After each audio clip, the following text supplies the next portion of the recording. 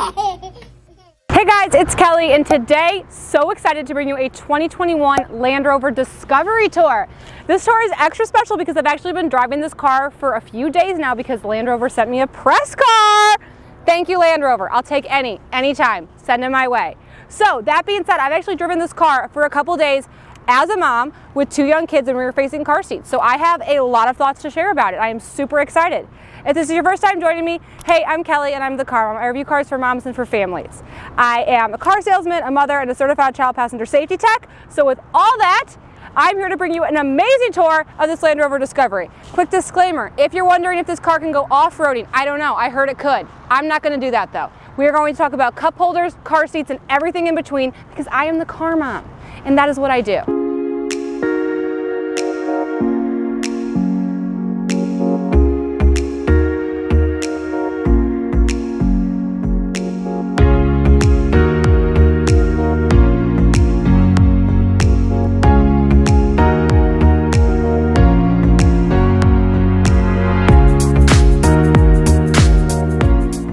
Let's start with the front grille. Very sporty. I love that this is all blacked out in this trim level. We've got some beautiful, like futuristic kind of headlights with this cute, like little dotted pattern. Really, really nice body lines. They're very round. It's not a lot of sharp angles, but I think the car looks amazing. It sits up higher, which I'll get to that in a second. It seems like such a large SUV, right? Let's move to the side. I mean, the wheels could not be more stunning. Could not be more stunning. I love the Discovery badging right here. Kind of nondescript, not too far out there, but it's there nonetheless. Some great, like, I'm gonna call it like a faux roof rail because it's kind of trying to give it like that sportier look, but obviously there's nothing there. Cute little Girl Scout badge right there, so stinking cute, obsessed. Back end is the only thing where I'm like, ugh, but it's my car, so I wouldn't have to look at the back end very often. This drives me absolute bonkers. This should be centered. I just like can't handle the fact that this isn't centered. Some people I think like that. I think it kind of gives it more of like a rugged army vehicle kind of vibe, but like I'm just here for symmetry because like nothing else in my life is in control, so like I'd like my license plate to be centered. So exterior smacks, I'm here for it. Let me know what you think of the exterior. Let's talk about the interior. Wow. Well, up here, wow. The door panel, beautiful. This amazing like textured white leather. I am so here for it. Side cubbies. Things to talk about, simple modern water bottle, great water bottle. Doesn't really work. That works, and that works well. Like that is secure. So that's exciting stuff. Door panel besides that, kind of basic. Like the cubby space, it's all good. Moving on into the interior, it is so luxurious, so gorgeous, so sporty. I love my two-toned leather, to be honest with you. I think it's amazing. The digital display is absolutely beautiful. She's so upset that I don't have my seatbelt on, or that someone doesn't. She has a lot to say. She's very vocal. She'll let you know how she feels. Let's get on the inside and we'll talk about some more of the features. Okay guys, come on in. It's feeling good in here. Interior. I really love the design. It's very minimalistic, but very sporty, but luxurious. I love it. If I said digital display, I still love that. Steering wheel controls, awesome. Heads up display. If you don't know what heads up display is, things display while I keep my head up, meaning that they are displayed onto the windshield. So you can't see it, but I can see it. I see that I'm in park, I see the speed limit is 30, and I see that I'm going 0 miles per hour. Love that because I don't have to take my eyes off the road. Moving into the display, so stinking cute. Navigation, phone, media, wow. That's so fancy. Underneath here, well, there's lots more to talk about. Let's first talk about the hidden cubbies in this car because they are a lot. You're like, what's this do, Kelly? Oh, just gives me a secret cubby to put things. Like this little sunglass holder. Cute, but you didn't know that existed. Here's something kind of weird, the climate control. So I'm like, how do I turn up the fan? How do I turn up the temperature? How do I turn on my heated seats? Everything's so confusing. You push to turn your seats on, and then you pull to control the fan speed, which is just like strange. So I pull, okay, I control my fan speed, I push, now I can control the temperature. I push again, I can control my heated seats. Just like kind of weird. So it's like, it takes some getting used to for sure. Moving on into our cup holders, I think this is really beautiful actually. Look at this, so clean and minimal. How many times can I say minimalist before it gets annoying? Am I there? Comment below if I'm there. So nice and sleek. In here we have 2 more cubbies. I'm sure in some of the higher trims, these are wireless chargers, not the one that they sent me. At least I can't get it to work. A USB-C is right here. We move into some cup holders, and check this out. Another secret freaking cubby. Another cubby. And a deep cubby. Like, that's really deep. Look at that. Swallows my arm. Oh, here we go. That's exciting. Okay, nonetheless, how are these cup holders? They're good.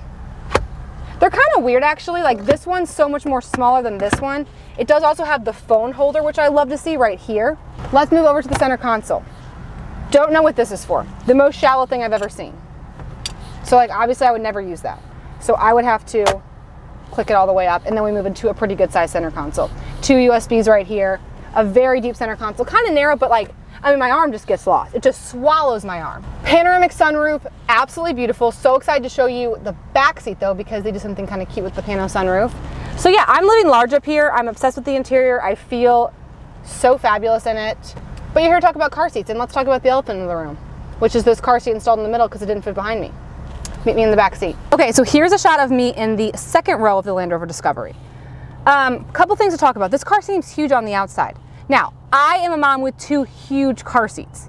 I have a rear-facing convertible and a rear-facing pumpkin seat. So I get that, like, maybe this car wasn't made for me in mind, but that's what we're here to talk about. I could not fit my son's rear-facing car seat behind me with any sort of comfort. So since me and my husband drive together a lot, me and my husband are both tall, I had to put my son's seat in the middle. So it's fine, it's working okay for me. I don't mind that he's in the middle, but just something to be aware of, like 3 rear-facing car seats doesn't really work.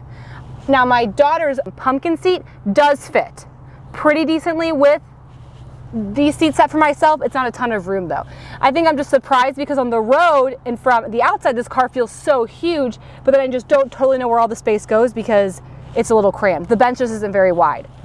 As you can see, this is a shot of me in the 3rd row, or in the 2nd row, and I mean, it would be very difficult to buckle here safely. I feel like I'm kind of crammed right here. So I don't ever want to say like 3 acrosses aren't possible. With the car seat combination I brought today, I don't feel very confident about it, but if you have any questions, I would always suggest you contact a certified child passenger safety tech. So as far as the hardware is concerned, we've got 2 sets of lower anchors on either outboard seat in this bench, tether anchors across this bench, and tether anchors in the 3rd row. So a lot of tether anchors to chat about, but I don't really know how you fit all these car seats because, like I said, it is tight.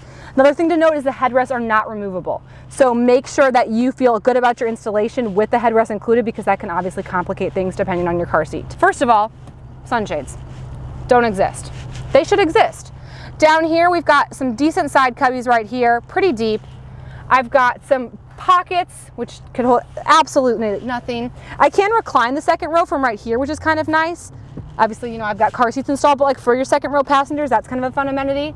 I've got, this is exciting, ceiling vents. So look what they did here. I love this, Land Rover. This was a great idea. This was a great idea. Other people need to take note. Sunroof here, sunroof there, a place for a ceiling vent. That works. That's super fun, right? I'm so excited about that. I'm also excited about this, a USB right there. So you could like charge your device right there and like hold it. Ah, that's so fun. There's also 2 more USB-Cs and a USB down there. We've got our own climate control. We've got all the things. So amenities back here, pretty good. Just a little tight for car seats. Okay, so this is my daughter Hattie's Kleck Ling infant seat, rear facing. So as you can see, I do have enough clearance here. It's going to depend on what specific seats that you have, obviously. And this seat I ride with the bar facing up, so all good there. This seat's set for myself. I have clearance. I would feel more comfortable with a little bit more clearance, but it works. So, did you know this car is a 3rd row? I don't know how I'm going to get to it because I've got car seats installed, and I'm in a dress. So let's turn the camera off and I'll meet you in the 3rd row. Okay, so here's how we had to enter through the 3rd row. Here's what I like about this car. There's only 2 seats. So they're not like trying to be like, no, fit a 3rd. It's like, no, let's be realistic. Let's appreciate our 2nd or 3rd row drivers and only give them 2 seats. So I like that. The seats are really comfortable. They honestly feel like the same seats that are in the 2nd row. I love that. I don't feel like I'm stuck to have these like little baby jump seats. Knee clearance, good. Good knee clearance. I'm pretty comfortable overall. I've got good head clearance. Vents, not on the ceiling, but they're right here, so that's still good for ventilation. My amenities are kind of weird. Like I don't really have any, honestly, to ride home about. No cup holders, no USBs. But I'm pretty comfortable. I mean, for in a pinch in a 3rd row, I'm comfy. Now what I don't love is, spoiler alert, this is the trunk with the 3rd row up. I'm sorry, let me rephrase that. This is the shelf with the 3rd row up. So did I bring my stroller to show you? No, because it's not going to fit. It's tiny, tiny, tiny trunk, but that's all I have to say about that. One thing I'm loving about this car is that it's just figured it out. The second row talks to the third row. The third row talks to the second row. Here's how they talk. If I wanted to move this seat forward, bring this seat back up, instead of being like, oh shoot, now I gotta move that, no, we're not doing that. If I wanna move this seat up, it moves those seats forward automatically for me. And then it moves them back. It's a freaking time saver. I'm a busy mom. If I've got to put the third row up, I don't want to have to walk around in my car just to put that row up. I need that to be automated. So the fact that that's automated, Land Rover, is a point to you. I love that. Again, here's the trunk. Sorry, here's the shelf. It's okay, because with both these seats down, it's plenty of trunk space. Let's put both of them down.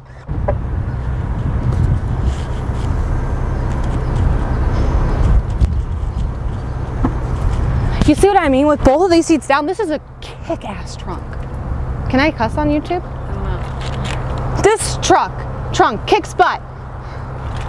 This is a great size trunk. Very happy to see this. So I think it depends on your use and functionality of the car. Do I think this is a car made for a family of 7? No, absolutely not. Do I think you can feel sassy, put a car seat or 2 in it? 100%. Okay, so let's talk a little about the drive. So I am absolutely in love with the drive of this vehicle. It drives very similarly, drives like a BMW. BMWs are my favorite driving cars, and this car totally compares to a car like the X5. It is such a performance vehicle. I love the acceleration. I love the handling. The drive is amazing. You know, do I think it fits a ton of car seats? No. No, I don't. Do I think it fits me as just a person? Yeah, I love this car. Would I buy this car with 2 kids? Fortunately, no. Will I maybe buy this car one day when my kids are older? Yes. Does that answer your question? No? Well, it's the best I can do. Thank you so much for watching. Please subscribe to my channel and then comment below which car I should tour next. All right, everyone, let's build my very own 2021 Land Rover Discovery. So the first option you have to choose from is just the regular Discovery or the R Dynamic. Now, the R Dynamic, for the most part, is just cosmetic upgrades, so I'm not going to go up in price, and I'm just going to stick with the base. So let's look at this one. Obviously, just select the engine that it comes with, and then here's everything I'm getting. Beautiful. So all looks good, lots of great standard safety features, and then hit select. And then we get into some paint colors. So the white is no upcharge. Everything else seems to be around $710, which is kind of a lot. I actually like the white. Oh, I like the black too. I think I'm going to like all the colors is the problem. Don't love. I think that's the color I had. Oh, that's cute. Let's see what the gray looks like. You know, I think I'm going to go with the black. I think it looks really, really sharp. All right, now let's go into our interior. I'm going to stick with black interior because kids, and I think that's best for me. Going into options, there's a couple of other additional packages we can add. So, like, I'm obviously going to add this cold climate package for $600 because I want a heated windshield and a heated steering wheel. Not going to add any of that. Adaptive cruise control, yeah, I want that. Any other convenience features I need? Okay, so this is like, the power tailgate's there, but it's, what the heck is this? Activity key? Like, what is this possibly showing? What is this doing? Oh, it's a wristband. I don't have time for that. I don't want to wear that. Anyway, that would bring my Land Rover Discovery to an MSRP of $57,800, which is actually lower than the one I test drove, except then you go down here.